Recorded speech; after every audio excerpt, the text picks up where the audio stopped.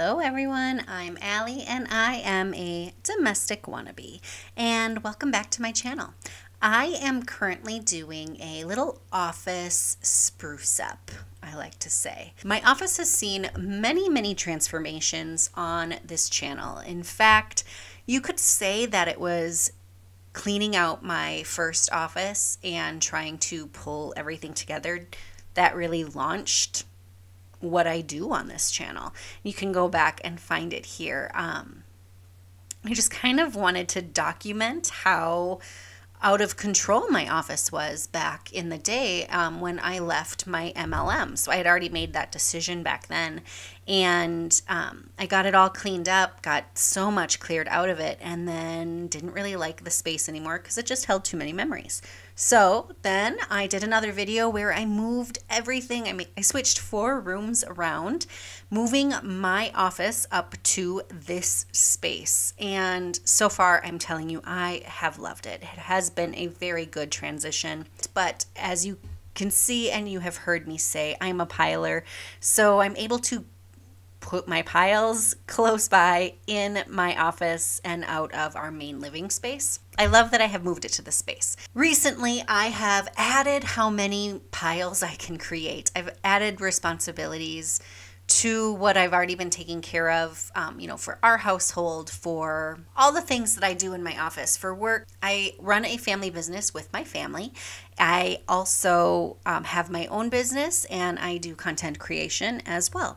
So I'm juggling a lot, and I also use my office to do our family bills, things like that. So I do a lot in this space, and now I have added just helping out my dad with some of his paperwork and finalizing some paperwork for my mom. So there's lots of extra things coming into the office, and the space just stopped working for me when it became too much.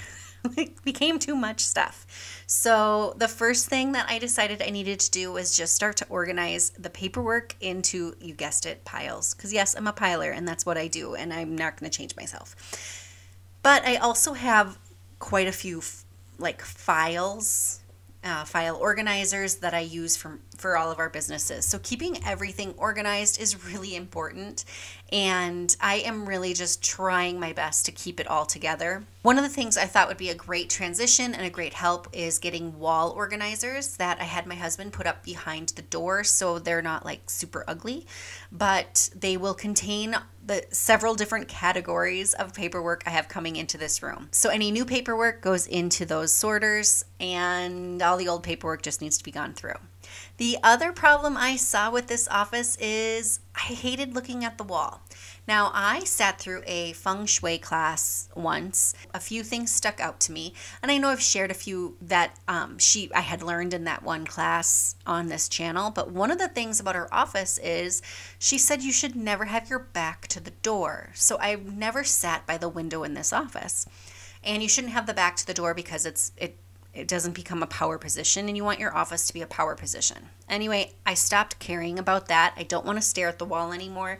I am now sitting at a beautiful window looking at a beautiful apple tree that is bloomed right now, and it's gorgeous, and I'm watching birds and bees, and it's just a great transition. So moving my desk where you see I moved it has paid off big time.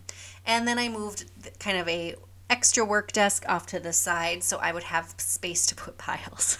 I hope you see the humor in that as I do, because I am desperately trying to get through these piles. And this right here, it was filmed April 20th. Today is May 15th, and you're going to see in just a little bit I had to continue to work on this today. So the office is a never-ending struggle for me, but it is nowhere where it used to be back in my Tupperware days. We also have quite a bit of, I have quite a few new plants from that people had gifted us, and I am desperately trying to make sure I take good care of them. I don't really know what I'm doing. I've never really been a plant person, but I'm going to become one because I'm going to make sure they last for as long as I can. And then there is Mr. Clown. Now, I have not told you guys about Mr. Clown. But he was at my mom's funeral. He was on one of the tables because he actually just holds quite a bit of significance for us. And one of the things I want to do as I move on in my grief is sharing sharing just fun stories about my mom. And one of them is all about that clown. So that clown was purchased for my niece, who is now 21 years old. Before she was born, my dad found it at a garage sale, and he was so excited. He said, "I'm going to give this clown to the baby." And my mom and I were like, no, you can't. That is such a scary clown. You cannot give that clown to the baby. And we were just laughing and we were joking. And I lived with my parents at this time. It was actually right before I went to my first year of college. And I told him, I'm like, that is the kind of clown that comes alive in the middle of the night and you hear footsteps all over your house.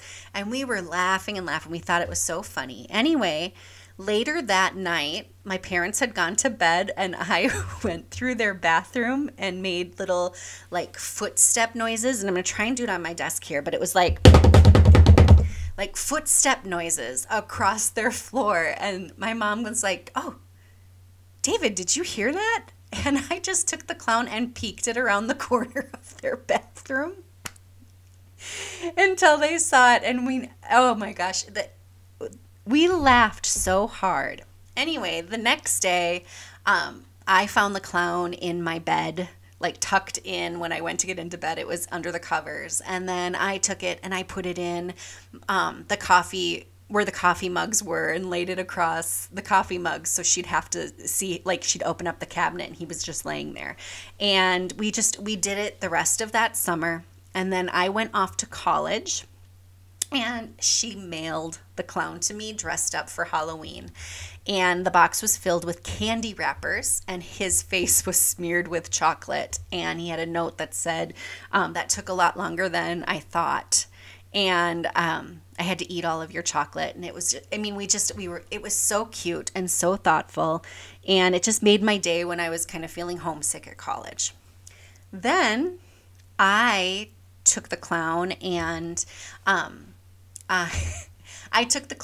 then all the stuff I mailed back to my mom was I made like a jail shirt and I took pictures of him like he had gone to jail. What are those pictures called? Headshots, not headshots. Like they have an inmate number, intake photos. Luckily I've never been arrested, so I don't actually know what these shots are called. But what are they called? Oh, anyway, I took pictures like that and I made a whole like file from the police station of the town that I went to school in, and I mailed that to her. I sent a warrant from the police department to her house saying they were looking for Mr. Clown, and if they suspect he will be in contact with her. And I mean, it was very elaborate, and it just got bigger and bigger. And then I mailed him back with, he was wearing a striped shirt, black and white striped shirt, like he was in jail. And it had a note in there saying, "You got to hide me, I'm on the lam." Like it was just, we got so creative. And then she would mail him back to me doing something silly. And then I would mail him back to her, or I would give him to my brother to put in her front seat of her car. We did it for years. I'm talking for over 20 years. This clown was a part of our lives, and it was always humorous, and the whole family got involved in it, and people loved hearing the stories about what the clown was up to. And he celebrated her birthday with her, and we had so much fun. He helped me and my husband announce that we were pregnant with our son. On Valentine's Day, we happened to have a family dinner, and he showed up with a cake that announced we were pregnant. So it's just, the clown holds very special significance, and these are just really the stories I don't want to forget. And they're the stories that made my mom so special, because she could turn anything like a creepy clown into something that we all smile about, because she made memories of a creepy clown memorable. and something that I will always hold on to. And I just wanted to share a little piece of my mom with you. So that is why I have Mr. Clown in my office right now. And I have to continue working in the office. There is tons and tons of stuff that needs to be done. Still, I'm going to keep going. I'm going to keep pushing, even if it's just 15 minutes a day, because we all know 15 minutes a day can make huge, huge, huge moves in your home, especially when it comes to decluttering and getting things organized.